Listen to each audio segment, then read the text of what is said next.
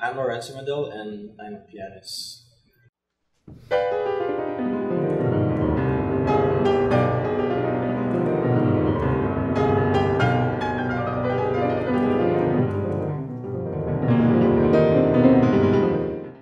How did you start playing music? I started around 9.5.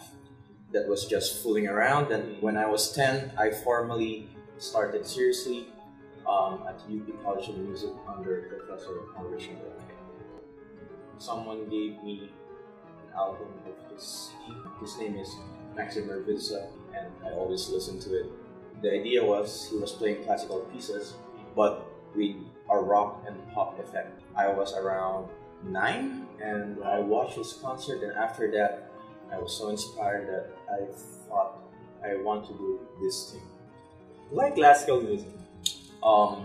It's a difficult question, but personally, I think that when you're able to play classical music, you can play other genres. I believe, and that's what I hear from other people, that when you learn the foundation, you can go to other genres also. Very easily.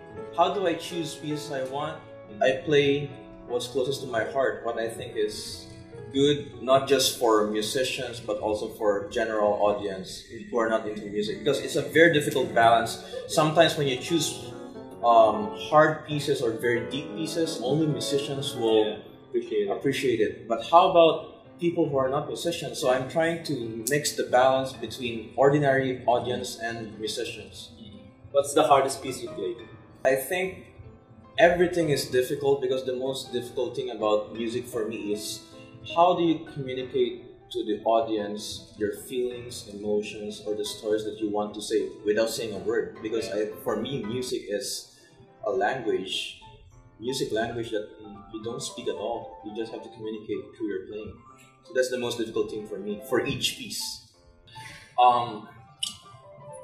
The technician or tuner, I don't know how to call it exactly, Daniel Mabi.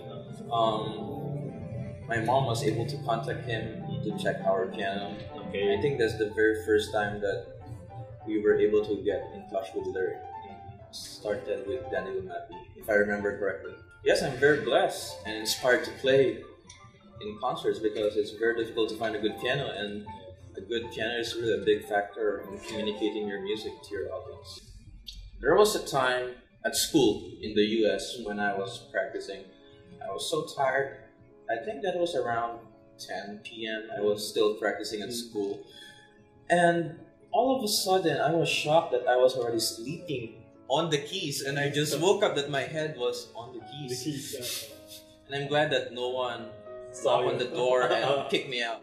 I wouldn't say it's the most important, but it's definitely very important for me. Because like I said, for me, music is a language that doesn't need words. And that's the challenge. How do you communicate to the audience your feelings, your emotions, what you're trying to tell?